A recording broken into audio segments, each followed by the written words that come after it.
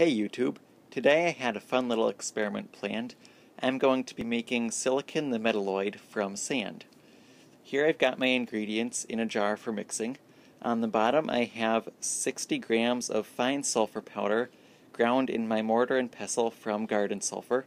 In the middle I have 50 grams of aluminum powder made by ball milling aluminum foil. And finally on top I have 45 grams of 400 mesh silicon dioxide powder, the main component of sand, from an online sample of chromatography experiment silica. Here the thermite has been completely mixed very thoroughly.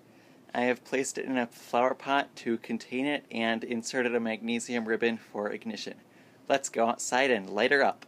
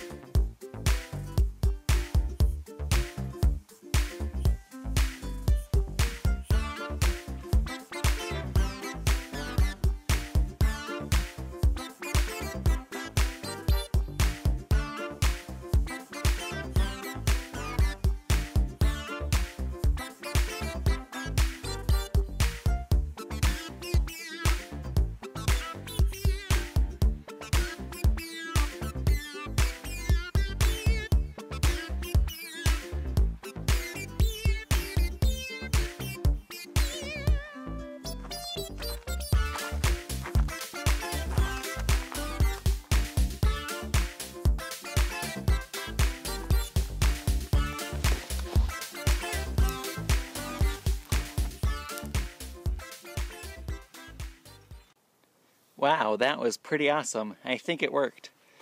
As you can see, I put a lid on the reaction chamber to help keep oxidation to a minimum.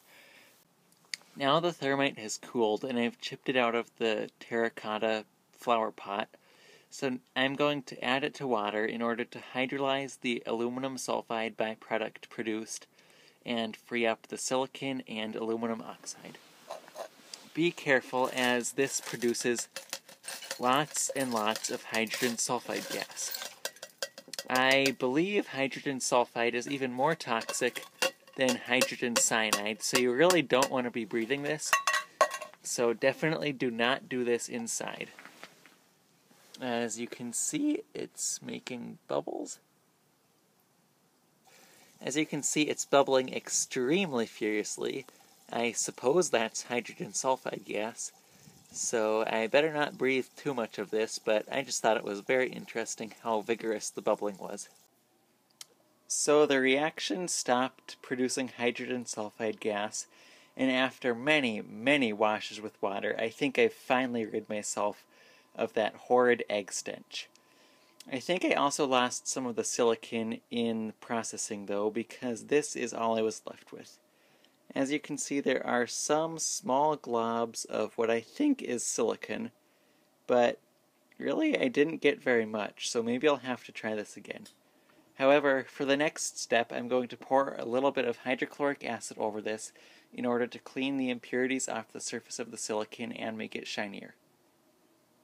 After soaking the product in dilute hydrochloric acid for an hour, I got some shiny crystalline beads of silicon. Not as much as I expected, but shiny nonetheless.